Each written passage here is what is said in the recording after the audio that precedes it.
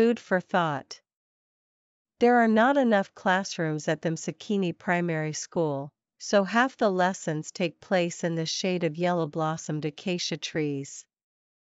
Given this shortage, it might seem odd that one of the school's purpose-built classrooms has been emptied of pupils and turned into a storeroom for sacks of grain.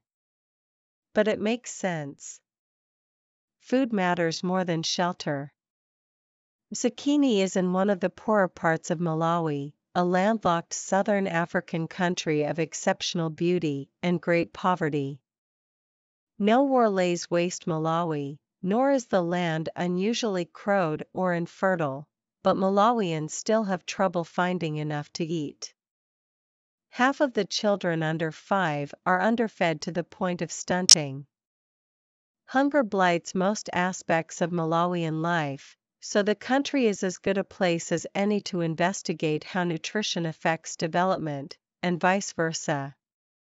The headmaster at Msikini, Bernard Kamanda, has strong views on the subject. He thinks food is a priceless teaching aid. Since 1999, his pupils have received free school lunches. Donors such as the World Food Programme, WFP, provide the food, those sacks of grain, mostly mixed maize and soybean flour, enriched with vitamin A, in that converted classroom.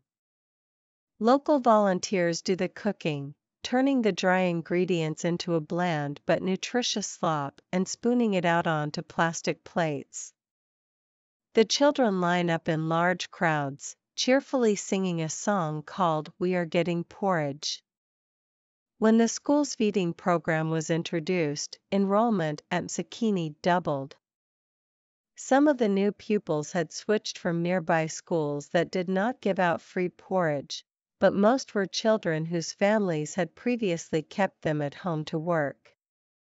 These families were so poor that the long-term benefits of education seemed unattractive when setting against the short-term gain of sending children out to gather firewood or help in the fields. One plate of porridge a day completely altered the calculation. A child fed at school will not howl so plaintively for food at home. Girls, who are more likely than boys to be kept out of school, are given extra snacks to take home. When a school takes in a horde of extra students from the poorest homes, you would expect standards to drop.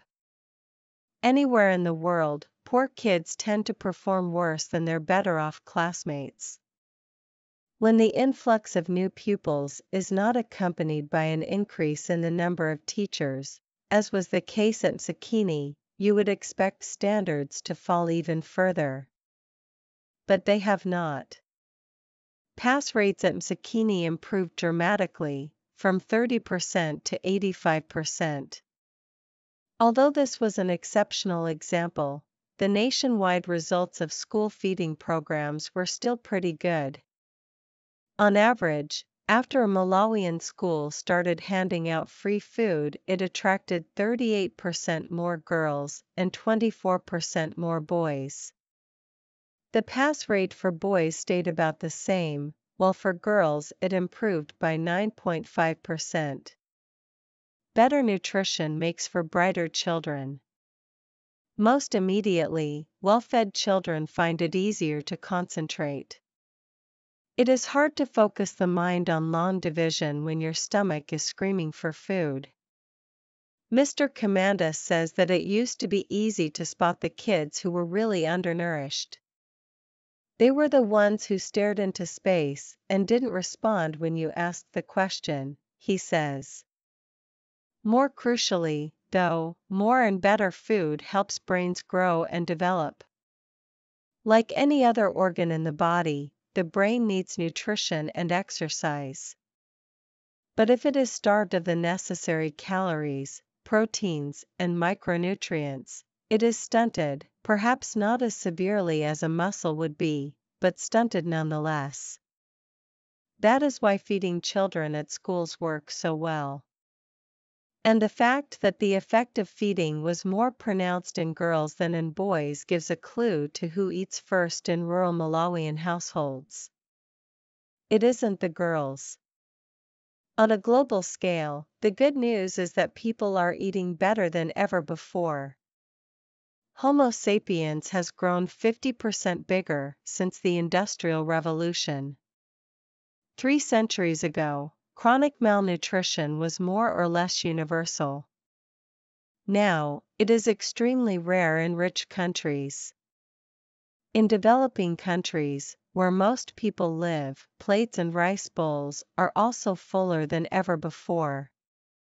The proportion of children under 5 in the developing world who are malnourished to the point of stunting fell from 39% in 1990 to 30% in 2000, says the World Health Organization.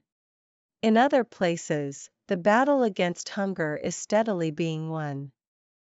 Better nutrition is making people cleverer and more energetic, which will help them grow more prosperous. And when they eventually join the ranks of the well-off, they can start fretting about growing too fast.